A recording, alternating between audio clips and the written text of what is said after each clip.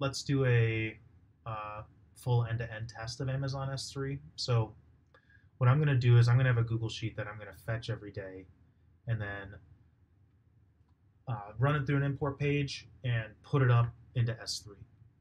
So here's my Google Sheet. I mean, you could use a CSV file if you want. You can always drag and drop on your import page, but I'm just going to set this up so it's automatic every day. I have all these extra columns, which I don't care about, so I'm going to make sure that those don't go up into the new CSV, but these are the columns and rows I want. I want to keep the empty spaces. So this is what I expect to be my end resulting CSV file on S3. So what I've done is I've made an import page. I've chosen S3. The only columns I've wanted to send up are these. I don't have all those extra ones when I set it up. I made sure that they didn't go there, and these are the only ones that'll go into the new file. So if I was to click Sheet Details here, I'd go here and I'd see all the Amazon credentials I have to put in, right? I've made a user with a group and policy that limits it to uploads only to my bucket folder. So this is example access key, but I put that in there. The secret, that's an example. I'm in US West Region 2. This is my bucket name, and this is the folder I want the file to go into. You have to type the folder name as part of the key. It's the way S3 treats objects. Objects are basically a key, and then they display it as a folder structure. Then this is going to be my file name. I'm going to use the unique ID syntax EasyCSV gives me, so it'll make a random ID so that each file is unique.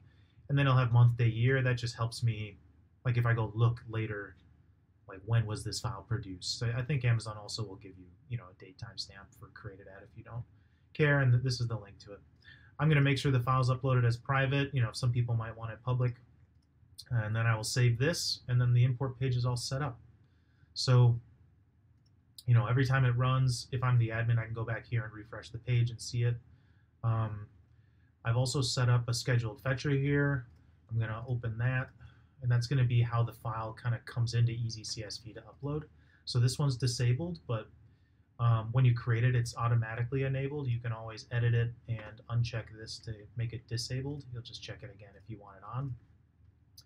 So in this case, it's going to run every 24 hours. I started it yesterday, so it runs right away. I have a time zone. It's going to pull a Google Sheet. You can also, pull it from FTP.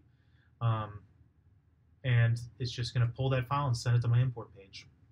So you can click Force Fetch here just to test it. It'll force a fetch and send it to your import page. I like to click this button.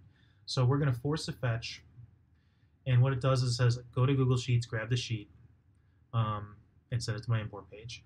This request goes into a queue, so you might want to refresh once to see if it goes in there. Yep, it went in there, so it fetched it successfully, and that means it sent it to the import page. You go back to the import page, and we'll refresh here, and you'll see, yep, it got the 2 records, and it sent it to Amazon.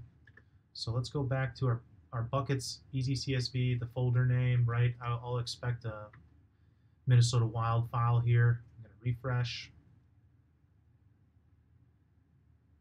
Cool, and here we are. See, it has a unique ID, and it has month, day, year. So let's download this and take a look at it.